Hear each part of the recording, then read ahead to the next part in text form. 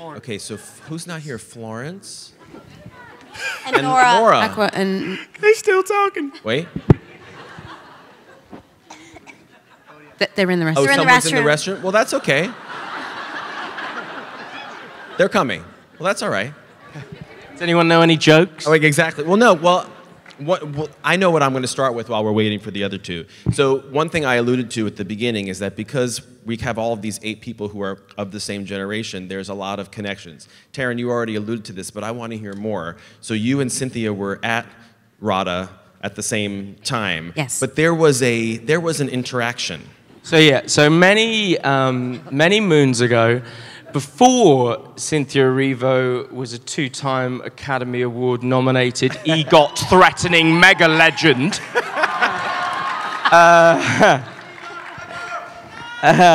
I arrived in London as a sort of fresh-faced 19-year-old, and I went to drama school, RADA, and Cynthia was in her 3rd year, and I was in my 1st, and I was a sort of scatty nightmare, much like I am now, actually. You were charming, very charming. But I will always remember outside the library, one day in my 1st term, Cynthia sort of walked up to me, proffering an apple, and she said, "You need this because you need to keep your energy up." And it was just the most kind, lovely, genuine gesture, and I can personally vouch for the fact that Cynthia's talent is only matched by her kindness and warmth and loveliness as a person. I did the same thing. Right? Okay. It's great. Didn't wash my hands. No. Cynthia, do you...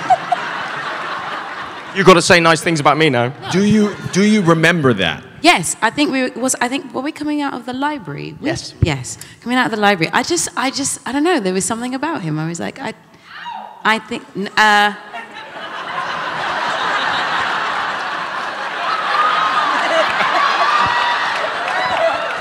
I have a girlfriend. Okay. And had I heard you sing at that point as well? Oh. No, I don't think so. And actually, we used to, occasionally we'd do these kind of Sondheim nights, wouldn't we, in the bar, and we'd sing together, and I'd be sort of very, very average, and Cynthia would blow everyone away. Not average at all. He were not. He was not average. There was something about him when I first saw him, and I thought that I just knew how difficult it was in the first year. I knew how hard it could get, and I knew that sometimes you just needed someone to like see you. And I saw him, and I thought this might be helpful. And I always carried like snacks in my bag because I knew that you were always. This is a thing I learned from the 1st and 2nd year. Don't go without snacks now. So he's one of those really annoying people who carries snacks but is still very slim, whereas I carry snacks and put pounds on very, very. That's why the snacks isn't. You carry good snacks. That's why you carry apples. The right snack. The right snack. And I just wanted to let him know that someone was there for him. That's I love it. Yeah. So, Beanie and Nora, I want to hear more about Neighbors 2. 2. 2. How well did you guys get to know each other on that? Really well. We lived in the same hotel, right? It was such a weird hotel. We had a couple fun trips, you know. Trips. Without getting too much in detail, it was very fun. Yeah. It was both of our first films, so we were like excited and very green. Yeah, Beanie was like, "Why are you high all the time?" And I'm like, "What?" It was very. I'm method. I'm method. All right. I never said that.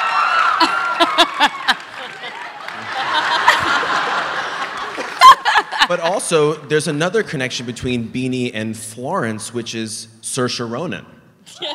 Because there's the lady... And Greta. And Greta. And Greta, of course. But now, is there competition between the two of you over, like, who's tighter with Saoirse? No! That was very high-pitched. I felt like that was an admission. Is that an admission? No. No. What does that even mean? There's enough that's of not a Saoirse thing. to go around. There's so much Saoirse to go around. No, I worship Florence, she knows how I feel about her. But I am obsessed with her in that film, in that movie. Greta let me see it really early, and I was just like broken and cried for 4 hours after, and I was like, all I want to do is meet Florence because I feel like we're part of a sisterhood now. I'm just naming myself as like the 5th March sister, basically. They had a Beanie March, didn't they? There will be a second Little Women, so, you know, sign yourself up. I love it. And it was fun for me, Florence and George, to see you guys run into each other backstage. And Florence, you seem to be a big fan of 1917. Massive fan of 1917. I met George, 1917. We can applause that. Oh my God. We met a few years back at a really weird table read-through. A table reading that was for a film that Dexter Fletcher was developing at the time. And I did a film with Dexter years ago as well. So that's how I've heard about Taron so much. Oh my God, that's amazing. We're all connected. I love it. We're all related. Okay, so I have some questions. I have some questions for all of you guys that we're gonna. What? Escape room? Escape room. There you go. That's what. Stop giving that that's guy what Taylor's drugs. up to. All right, so here's my first question. So when Beanie was on stage with me, we were talking about Say Anything and Breakfast Club, movies that were kind of like my seminal coming-of-age movies. I want to know what they were for you guys. Like, what are your kind of touchstone movies? Anyone jump in? I have a couple. For me, it's like The Color Purple and Mahogany. Has anyone seen Mahogany with Diana Ross? Diana Ross. That's probably one of those things. There's something about the style of it, the look of it, her in it, and then obviously The Color Purple, which is basically the reason I'm here. It's like the beginning. Yes. So yeah. Who else? Aldis? For some reason, I remember growing up on like the Lost Boys. Lost Boys. Yeah. Yes. But then juxtapose that with Bad Boys. Yeah. Very timely. Just saying. Funny Girl. Yeah, my 3rd birthday was Funny Girl themed. None of the children understood the theme, but the parents got a kick out of it. So, Beanie, how do you feel about Funny Lady? you know, I've never seen it. You must. What Isn't about that Yentl? insane? You have got to see it. Okay, I'll see it. I'll do anything you tell me to do. You know that. Taron?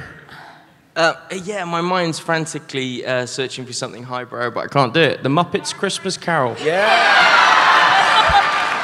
Respect. It's your go-to. It's one of it's one of those movies that gives me a warm, fuzzy glow.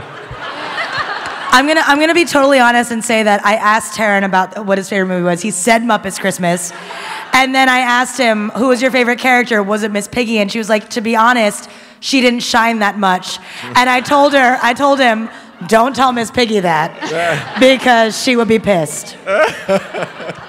She would be pissed. George?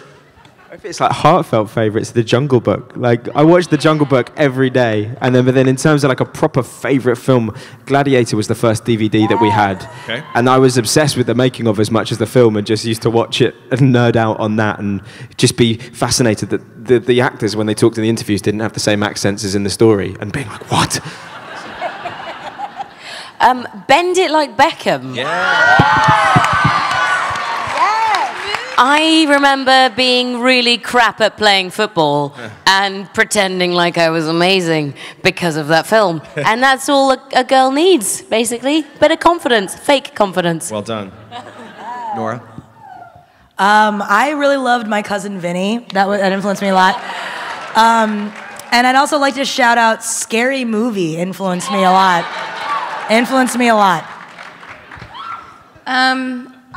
The Mummy. I don't know. I watched The Mummy like every single day before I went to school when I was 7, and I just loved it. So I love it. So there's one thing that a lot of you on this stage have in common, which is that you've played or are in the middle of playing or have just played real people. So obviously Taron's here for Rocketman, for Elton. Cynthia, you've just played Aretha Franklin for Nat Geo Genius. George, you've played Dave Davies from the Kinks, am I right? Or No, that never happened. Oh, well, shit. I know, bugger. Well, that's too bad. But Ned Kelly was real, so there was one. All right, something to look forward to. Well, I would like to see that. I'm wearing his shoes tonight, though. Okay, so. good. And Beanie, you have played Monica Lewinsky for Not American yet, Crime Story, but you will. I will. And yeah. then Aldis, are you playing Jim Brown? Yeah, I'm playing Jim Brown right now. Yeah. All right, so with the football player. So what other famous people would you all like to play one day? I think I know what your answer is, Taylor Russell. Me? Yeah. Oh, you know my answer? Uh-huh. Oh, okay. Well, it's because I say it all the time. Eartha Kitt, Eartha Kitt, Eartha Kitt. Tenfold. Yeah. Not now, though, when I'm older, Right. obviously. I look a bit too young right now. No. Okay. No? I can't? No. You're not too young. Oh, if you think I'm not, then I'll play her tomorrow. Yeah. Who else has secret desires to play someone? If I had the bone structure, I'd play David Bowie 100%. David Bowie is my absolute hero, and he's the only person I've ever mourned who I didn't meet, you know, and yeah, if only I, you know, wasn't quite as square as I am, I would, There's makeup for that. I mean, we've seen Bombshell and Darkest Hour, so things can happen. Who else? Down there? Blondie, just because she's so cool. And I grew up pretending I was Dusty Springfield. Yeah. And because she had a really low voice, and I was like, hey, I have a low voice too. Those two. Nora, do you have a secret? The Hulk. I would kill that. You know I would kill it. You know I would kill it. Any other wishes from this side of the stage?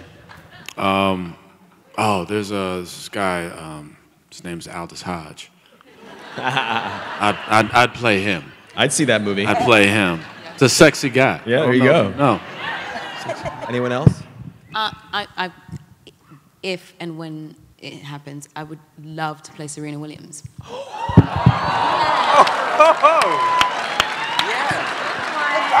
The audience gasp. Yeah. I'm down. And I she'll have sing. no breath. And she'll sing. Yes. You know, I was asked this question like 2 years ago, and before I knew anything, my answer was Monica. No. Yeah, so I feel like my dreams are, I mean, we haven't started yet, but my dreams are coming true. It's great. Truly. But would you? Okay, couple last things. So I want to get this right. Nora and Taron, you guys did Variety Actors on Actors together, which is this great show. It's on YouTube. It's like a half-hour interview that they interview each other. It's really fun. I feel like karaoke, and you guys did it too? Oh, you guys did it too? Florence and I did it. Okay, and Florence and Beanie did it too. But I feel like in your episode, karaoke came up, and were you guys talking about singing My Way? Do it. No, I said that when you go to karaoke with white people, there's always that one guy that finds the need to do My Way, and then everyone's listening, and we're like... And then I immediately did My Way. Who else has a go-to karaoke number? And Mine is Faith, George Michael. Nice. What's yours? What's mine? If there's We Don't Need Another Hero by Tina Turner. We Don't Need Another Hero from Mad Max Beyond Thunderdome. Okay, great. What else? Kind of ashamed. My brother, Edwin, where you at? Throw it up. You know, what's up? I see him. You know our song. You know our karaoke song. Gold Digger. Gold Digger. Gold Digger. Gold Digger. She give me money. When I'm in need. Go on. No. Go on. First of all, I'm not gonna sing in front of you. Now You you know have who to you start are. it now. Do you know who you You are? started, so you have to finish. What I look like? You started. I didn't do my warm up. Me. You started. Taryn, help me out, bro. You know the song? I need some backup. Come on. Yeah? Go on. You started.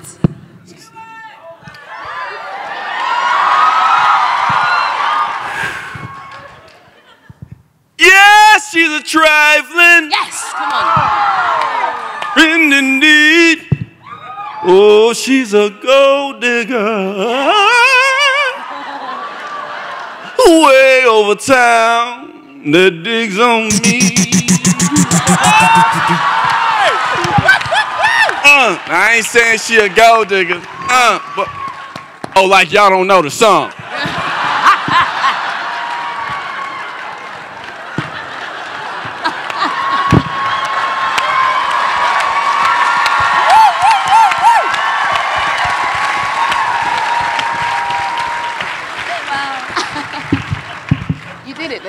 But you know what? You know what? You know, they don't pay me to sing. I know, it's all right. They pay me to act. I act. I know. They pay me to sing. And they're gonna give you awards to sing too.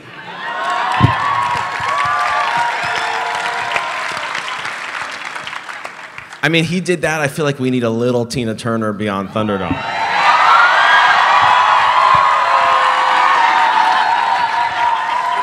We don't need another hero. We don't need to find a way home. All we want is life beyond the Thunderdome. Yes!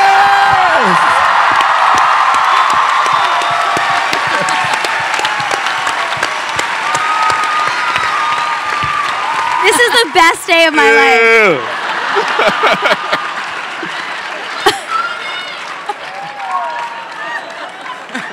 I thought I'd get you all to like name a song. This is beyond my wildest dreams. Does anyone dare to follow that? Hell no.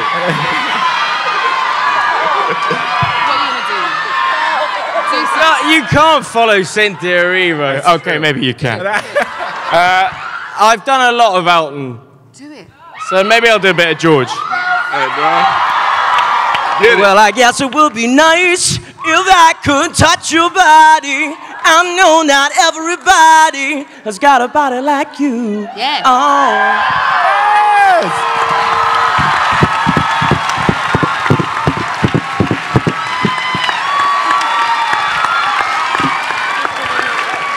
You see what you started. All right, I know. I saw. Okay. See what you started. I did, and I'm so happy right now. Okay, so I'm gonna spare you all unless you want to be. Okay, so I want to end with the way that I always end this night, which is to get everybody on this stage to recommend to all of these phenomenal, enthusiastic people one movie that came out this year that maybe they haven't seen.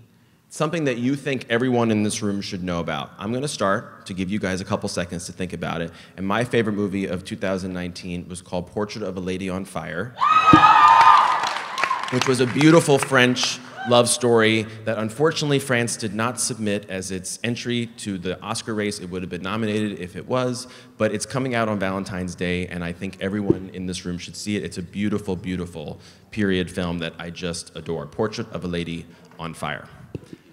Aldis, what is your recommendation? I mean, y'all got to start with me first? Yeah. Well, for me, I would say this just because I was most surprised by this film, even though we've heard a lot about it. I was most surprised by Parasite because I didn't know what I was walking into. And I was really quite impressed and enthused. It was fantastic storytelling, the way they wrapped it out. I was like, how y'all gonna finish this to make it interesting? And they did, and I was like, I'm gonna shut up. Beanie? I don't know. There have been so many. I mean, it's not just because she's on the stage, but The Farewell took my heart. Absolutely. Good choice. I'm gonna cheat and do two. Do it. She is on stage, but I watched it on a plane and I was crying my eyes out and laughing at the same time.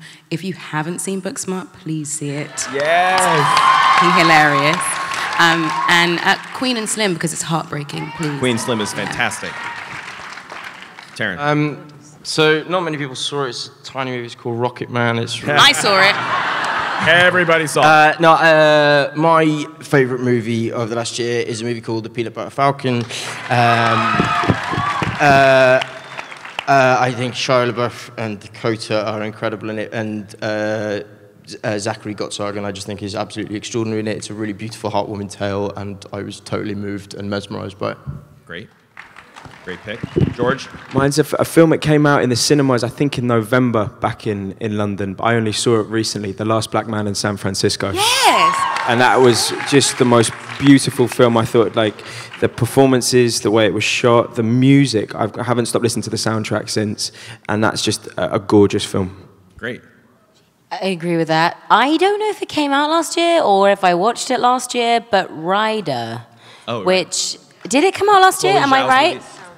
It's about the real life of a cowboy this day and age, and it's like, absolutely brutal. And the guy is a real life cowboy, and the person who's in it who suffers from that storyline is a real life cowboy who had his life completely changed because he got hit badly. It was utterly amazing, and I really, really loved it. Great. I love The Matrix. It was so good. Actually, one movie I really enjoyed, and that's why I'm a little starstruck sitting here, is I really loved Waves, and I thought that you were absolutely incredible in it. And also, don't F with cats. That one got me. Why would you It got me. I can't do it. So stressful. Didn't expect that. Taylor. Atlantics, Maddie Diop. It's on Netflix. Atlantics, it's great. Atlantics, yeah. That's the Senegalese foreign film. It was submitted, but unfortunately the Academy didn't nominate it, but it's a great ghost story. I know. Great ghost story and worth seeing. Great choices, guys, and unexpected and great. Okay, so now I have the honor, as I do every year, of bringing out a legend. Santa Barbara's own 3-time Emmy winner to help us present the trophies, Christopher Lloyd.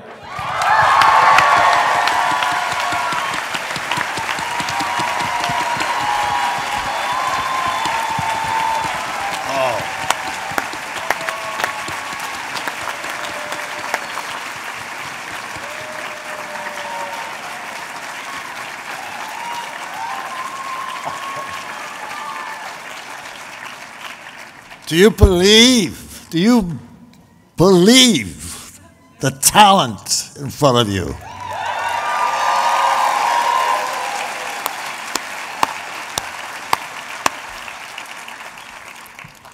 Amazing.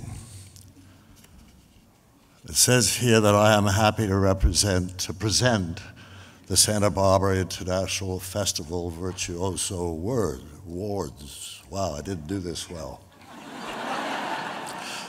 But I'm not going to do it again. I am more than happy. I mean, I just, to see what you've all done is just breathtaking. Thank you. Thank you.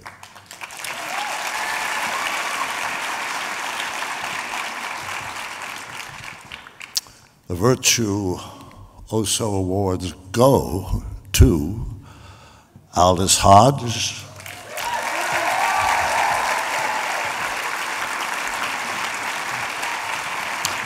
Awkwafina,